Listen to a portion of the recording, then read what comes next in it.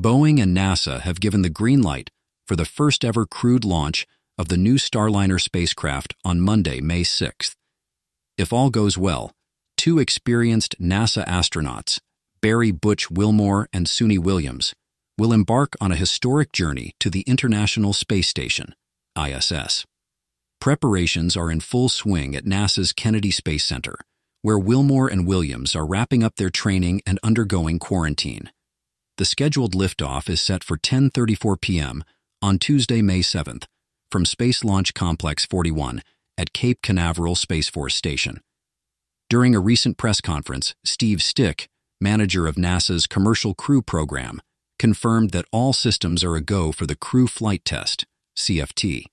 This mission not only marks the first time Starliner will carry astronauts, but also the debut of United Launch Alliance's Atlas V rocket in this role.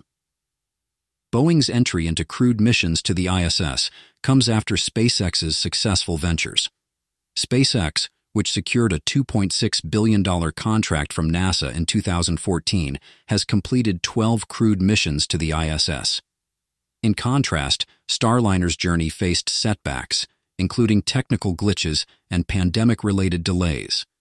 Despite challenges, the Starliner team has addressed critical issues, including problems with parachutes and wiring.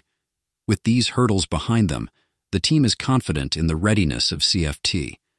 Success in this mission paves the way for Starliner's operational crewed missions, expected to commence in 2025. A recent flight readiness review identified minor issues, which have since been resolved satisfactorily.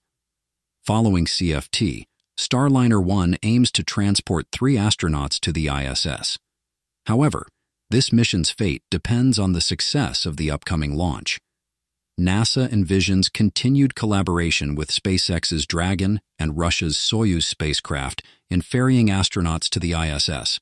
While Starliner has no private missions planned yet, Boeing anticipates fulfilling multiple missions for NASA until the ISS retires in 2030. With the emergence of private space stations, there may be future opportunities for Starliner, Dragon, and Soyuz beyond the ISS era. Mark Nappy, a manager at Boeing, meticulously follows a detailed checklist comprising almost 90 items related to spacecraft operations. Collaborating closely with NASA, Nappy is dedicated to ensuring the smooth progress of the Crew Flight Test, CFT, for Boeing's Starliner spacecraft. This mission marks a significant milestone, as it will be the first manned mission for the Starliner. Having undergone 2 unmanned test flights in 2019 and 2022, the upcoming mission is particularly critical as it involves human crew members. Nappy highlighted the importance of this next phase, emphasizing the transition from unmanned to manned flights. During the CFT, astronauts will oversee the entire journey from launch to landing, including docking with the International Space Station, ISS, and re-entry into Earth's atmosphere.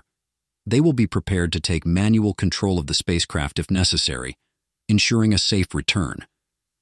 Success in this endeavor sets the stage for subsequent operational missions, potentially within a year. The CFT mission, lasting approximately a week, aims to thoroughly evaluate all systems and procedures with the assistance of experienced NASA astronauts, Butch Wilmore and Suni Williams. These astronauts, both seasoned Navy test pilots, will play a crucial role in validating the spacecraft's capabilities. Boeing's journey to prepare Starliner for crewed missions has faced challenges, including technical issues that led to delays in previous attempts to reach the ISS. However, concerted efforts by Boeing, NASA, and the astronauts involved have addressed these issues, instilling confidence in the mission's success. Despite the progress made, developmental flights like CFT carry inherent risks, particularly concerning systems not yet tested with human occupants, such as life support. Nevertheless, NASA remains optimistic, with plans already in motion for future ISS rotation missions.